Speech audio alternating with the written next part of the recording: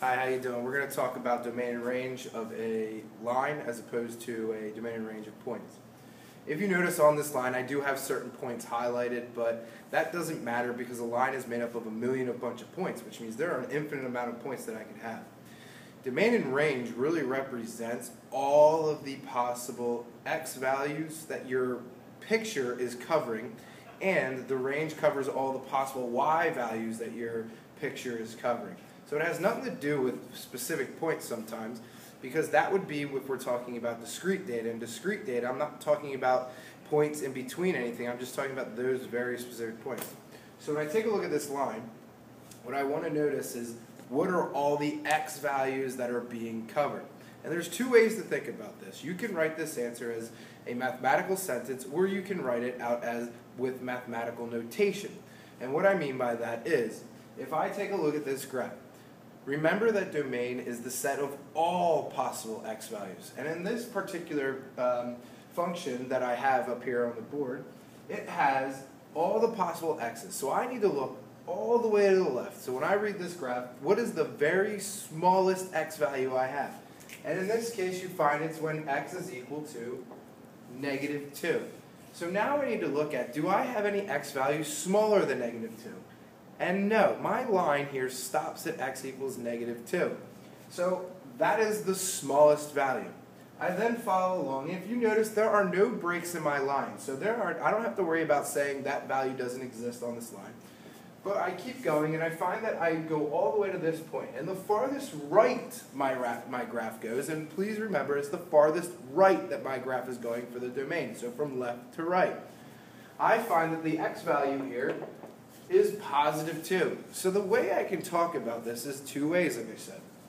Is one, you can use the mathematical sentence, and the other one, you can use the mathematical equation.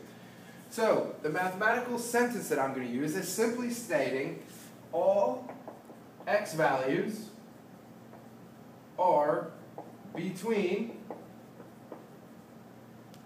-2 and 2. And that's all I need to state. If I write that out, that is my domain. And the way that I can show that with a mathematical equation is such as using a compound inequality, where I start to say that, okay, all of my x values have to be greater than some value and smaller than some value. So if I take a look here, if I move right on my graph here, if I stick my finger and start moving right, please note that the x values are getting larger.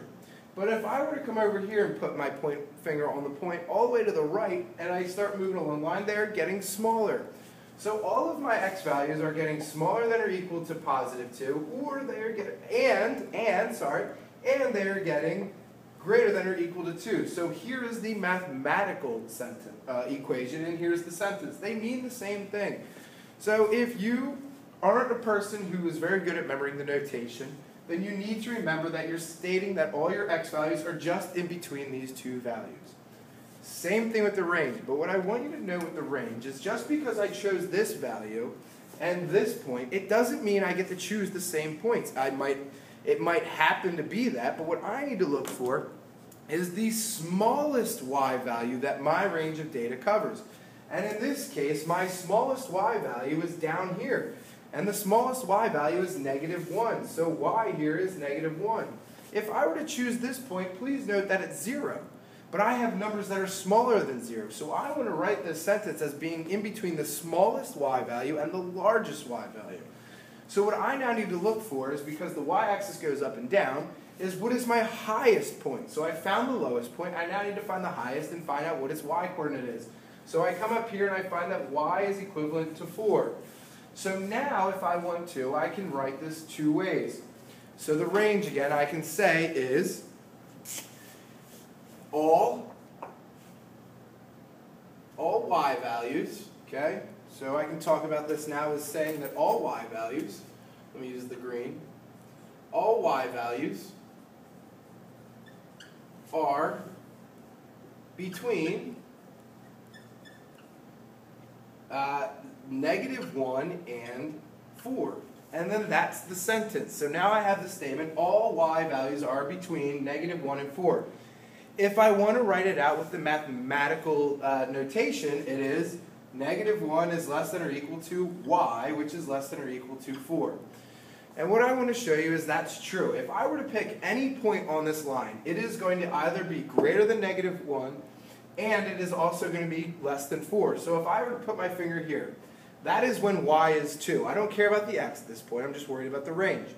My finger here, it's 2. So if I take a look, 2 is smaller than 4 and bigger than -1. So that's just to show you the proof that I don't need to list them here, and you actually can't because there's too many to list. So that right there is how you write out the domain and range for a line. Okay.